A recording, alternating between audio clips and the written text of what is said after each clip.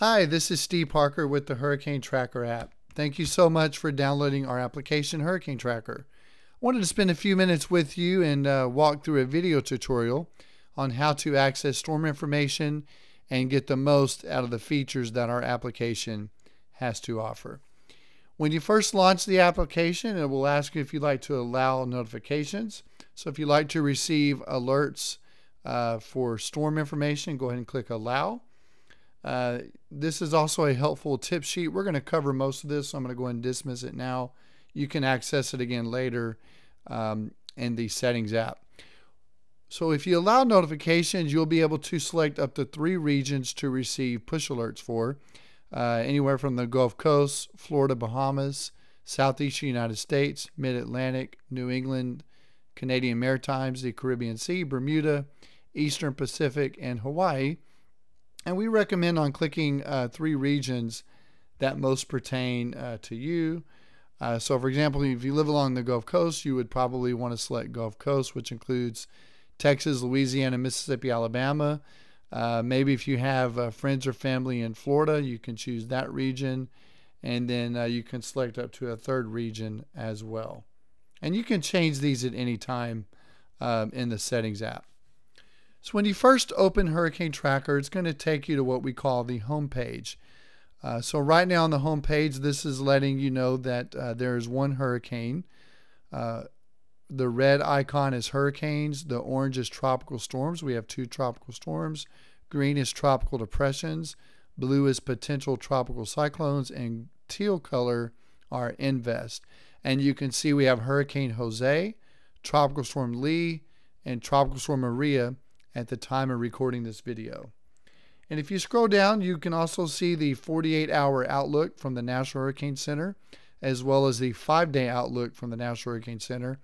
And right now we have 3 active systems with no other areas of interest threatening to develop. So there's nothing currently on the maps, but that is one way you can see if there's other tropical waves that are threatening to develop. So when the application launches, it's going to take you to the Atlantic Basin, which is default. For those of our users that need to monitor the Eastern Pacific Basin, if you click on the settings icon, you can change your default to Eastern Pacific so that whenever you open the application, it'll load up the Eastern Pacific homepage and will also take you to the relevant Eastern Pacific sections down here in the sliding icon dock. But if you want to just click on Eastern Pacific, that'll switch the basin over for you. You can see we have one hurricane, Hurricane Norma, in the Eastern Pacific. And we'll scroll down and we can see, again, the 2-day and the 5-day outlook from the National Hurricane Center. So I'm going to go ahead and flip back over to the Atlantic Basin here. Now there's a few ways to get to storm information. I'm going to show you 2 or 3. The easiest way is if you see a storm here on the home page, go ahead and click on it. So I'm going to go ahead and click on Hurricane Jose. And this is what we call the storm view. This is how you would get to all the critical and important information on a system that you need to track. So I'll kind of start from the top and work my way down here.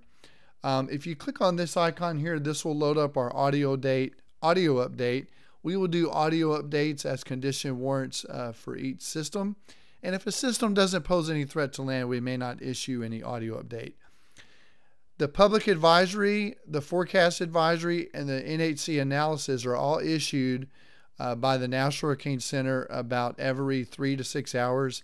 And this data is updated in the app instantly when it's updated on the National Hurricane Center server. So I'm going to click on public advisory.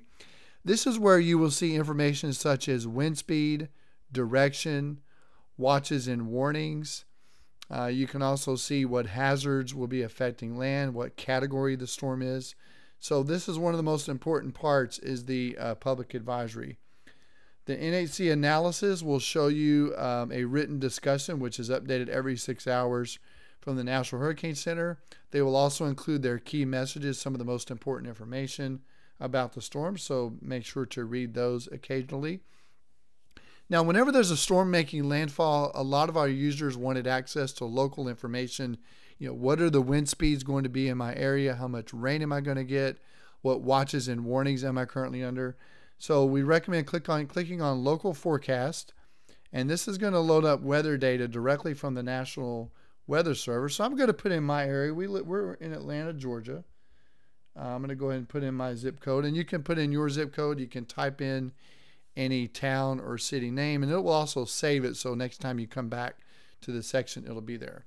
So if we were under a tropical storm watch or warning, it would be listed here. And when you click on that, you'll be able to read all the specific details pertaining to your zip code based on the impacts of a storm. And if you scroll down, you can see your local forecast, or you can also click on detailed forecast and get really detailed as to the exact conditions in your area and what the forecast would be for impacts from a storm in your area. So definitely use that if a tropical storm or hurricane is headed your way. Below, you will see the latest satellite loop of the storm, the latest National Hurricane Center forecast. If you click on either panel, I'm going to click on National Hurricane Center forecast track. It'll load up all of the graphics from the National Hurricane Center. And again, these are updated in real time every 6 hours.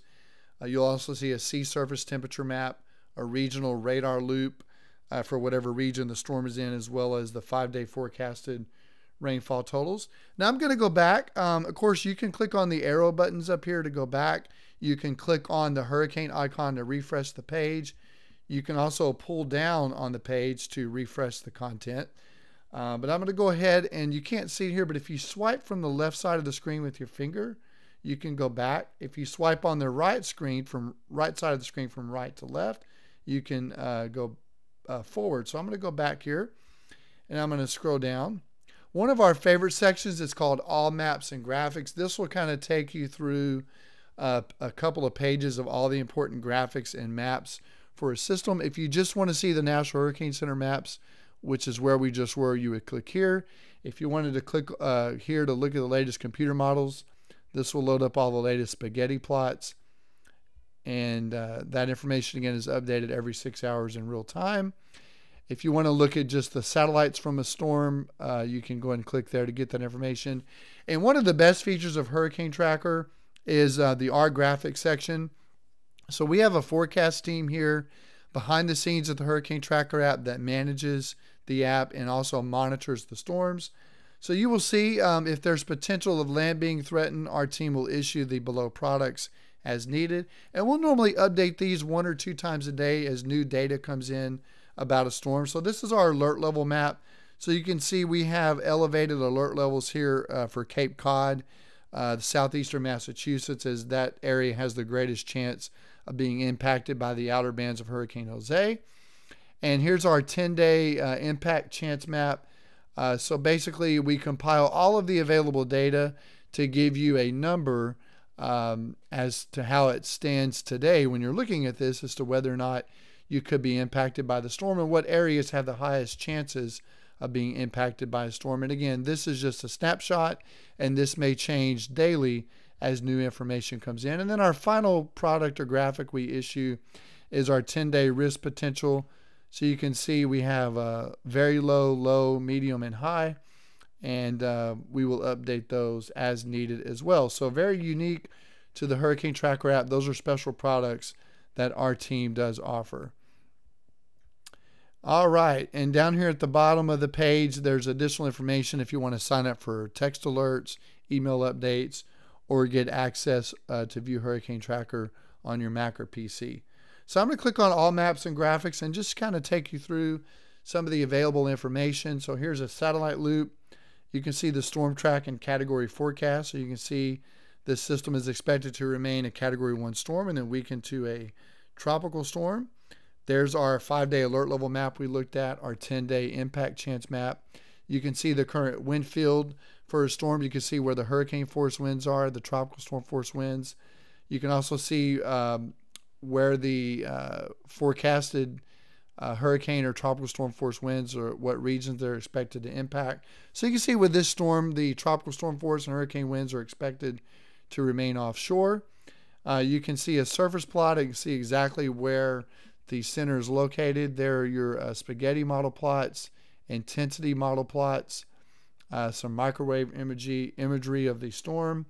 And then if you click on page 2, that'll take you to all the official graphics from the National Hurricane Center. All right, now if you look at the bottom of the app, as I stated a moment ago, we have a sliding icon dock. So if you click on current storms, this page will give you just a brief overview. It'll give you the latest satellite loop, and that may take a few seconds to load because it is loading an animated loop of each storm. And it'll also show you the latest forecast track from the National Hurricane Center.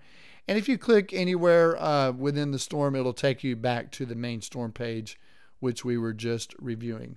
So down here at the bottom, Outlook, this will kind of show you what potential systems may be developing.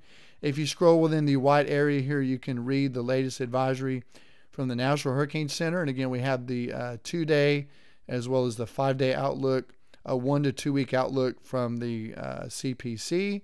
You can see wind shear, low-level steering flow, where the dust in the atmosphere may be.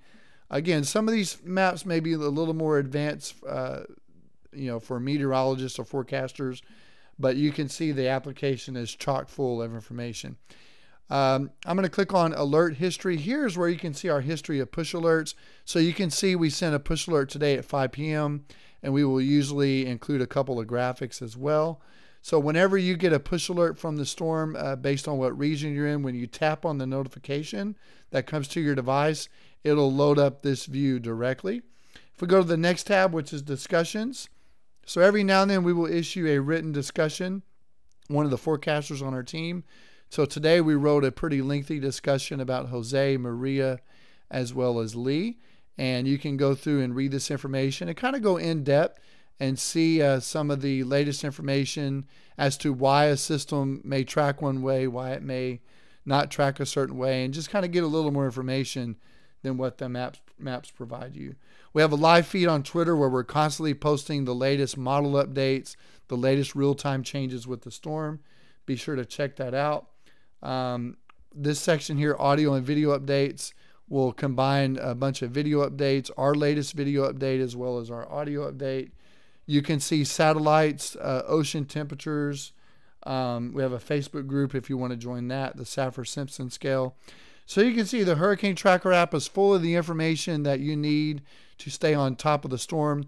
Now, once you're on the home page, if you click on Quick View here at the top, this will basically bypass the main storm section and will take you directly to just all the maps and graphics, which you can quickly scroll through just to kind of get a quick update on the storm without going to, through all of the in-depth information that you saw on this page here. It'll basically take you directly to the All Maps and Graphics section. And again, that's the quick view here. You can also share information at the top right if you want to share an image of the Hurricane Tracker app with your family through Twitter, iMessage, save it to your device, Messenger, Facebook, whatever platform you can share this information with your friends and family to also help keep them informed. Well, we hope this video was helpful. If you ever need help with the app, go here to the settings section and you can click on contact us to send us an email. Also click on the quick tips sheet here and read through some of these for some of the tips that maybe we weren't able to cover in this video. And most importantly, we thank you for choosing Hurricane Tracker to track systems, and we hope it's useful and we hope it's comprehensive. And again, thank you so much for downloading Hurricane Tracker, and have a great day.